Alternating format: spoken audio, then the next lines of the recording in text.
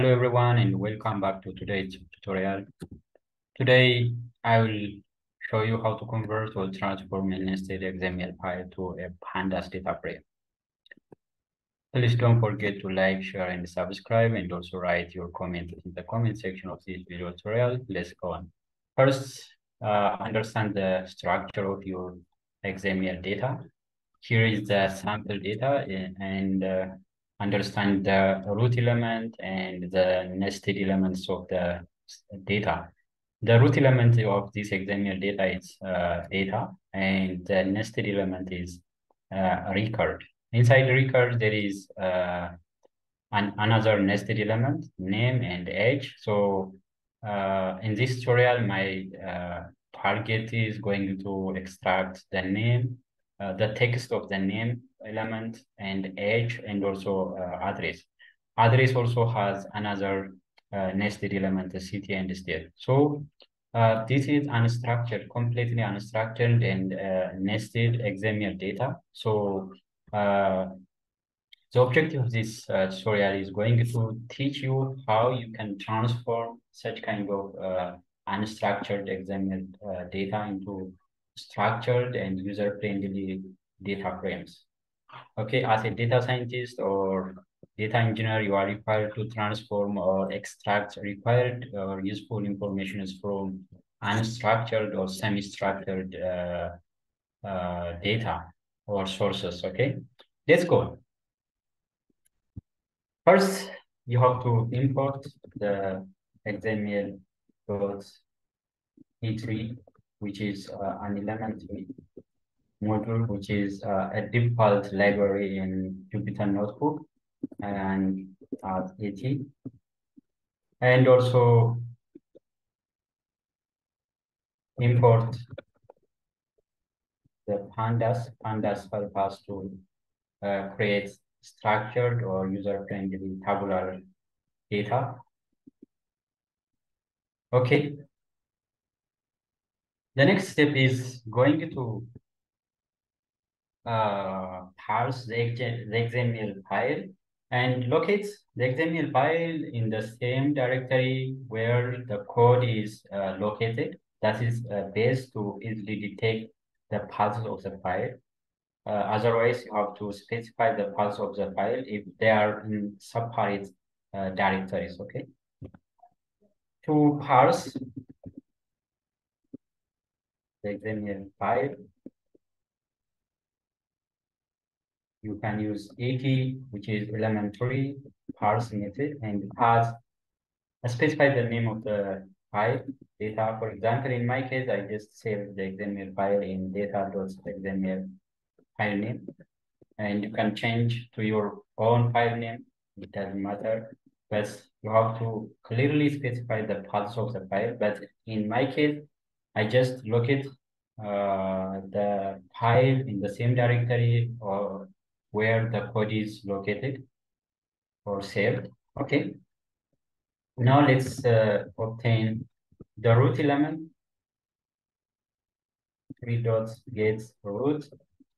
In this case, the root element is data.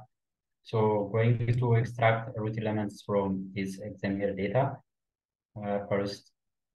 Then let's see the root is exactly obtained or yeah, the data element or the root element is obtained and it is located at a memory location of this.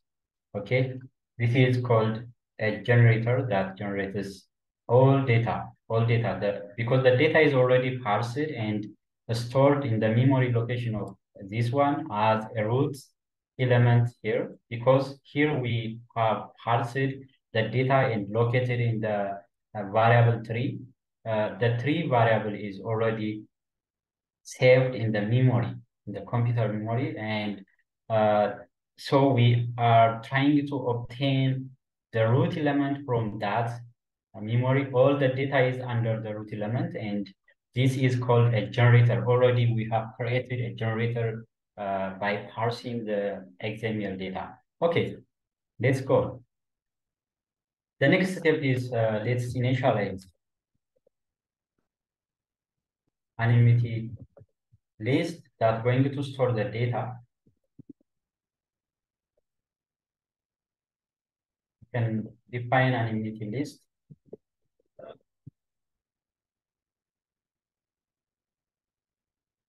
And we're going to define a recursive function to parse the XML tree, because we need to define anonymity, the function that's going to call itself and obtain the required elements from this root element.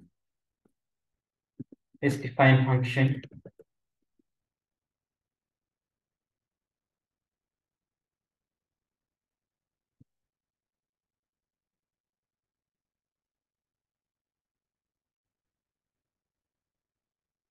Okay, let's call it parse element and pass the element and the item which is obtained from that uh, element. Okay, and if the length of the element is 0, for example, there is no sub element in the root element. For example, here we have a record element. We have two record elements, and in each record element there are different elements. So we are going to obtain this text in the nested elements. So if there is no elements in the root element, which is empty, we are going to obtain item at index element tag. We just get the tag name from that element and assign the element to text. We obtain the text name from that element. Okay. Otherwise, but in my case, there are more than one sub-elements record the same name, and it's going to iteratively obtain the elements from this root element, okay, which is the sub-element. For every child, we call it a child, and we list that element. And from that sub-element, we going to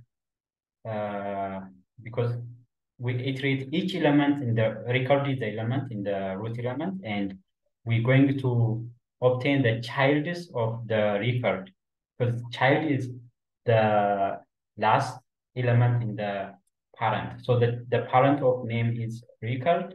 The parent of record is data, which is a root element, and the sub element of a root element is a record.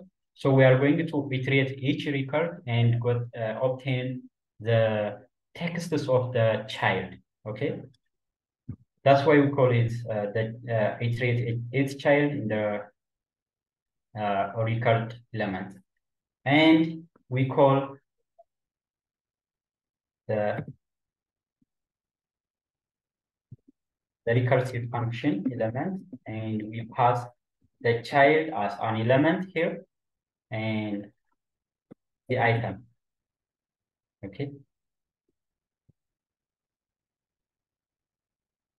Now we just finished this, and we're going to iterate through the XML tree and parse the elements.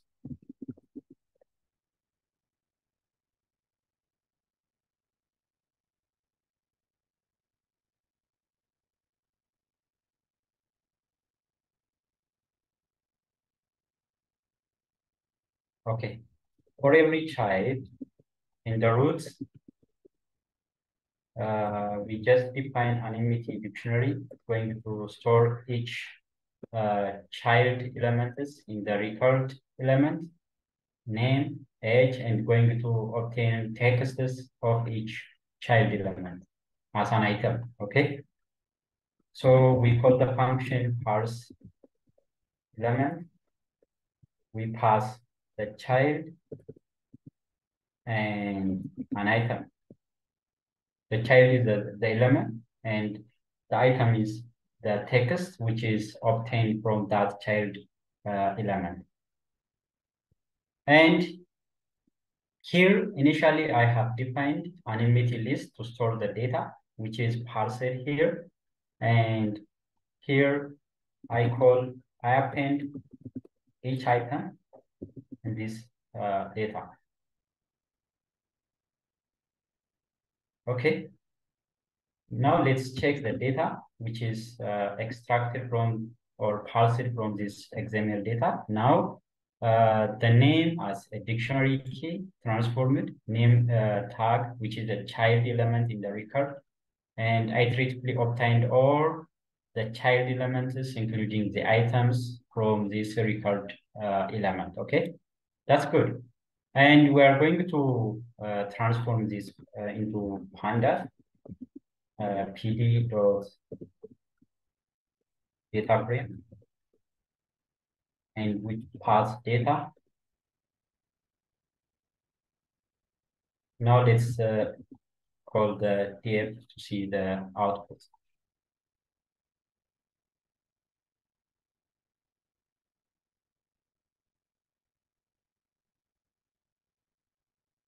So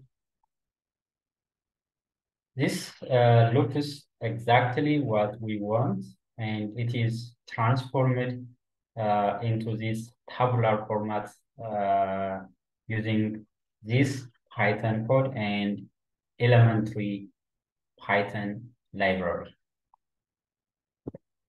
So make sure to replace your path, your file path here, actual path to your XML file. This code will create a data frame. So as you can see, it just converted and transformed it into user-friendly tabular formats. Where each row represents a node in the XML tree. Depending on the complexity of your XML structure, you might need to adapt the parsing logic accordingly. So this is a tutorial, and you can adapt these logics to transform quite complex XML data. If you have any concerns or questions, you can ask me. You can write in the comment section of this video tutorial. I hope this video tutorial is useful. Don't forget to like, share, and subscribe. Thanks for watching.